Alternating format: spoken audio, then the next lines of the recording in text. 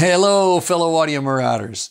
In stereo mode, many compressors sum the left and right channels to mono and feed that signal to the detector circuit. That means any out-of-phase material will be undercompressed or not compressed at all. Furthermore, it will overreact to content that's up the middle, like snares, kick drums, lead vocals, while not dealing with the sides like toms, guitars, keys, or background vocals.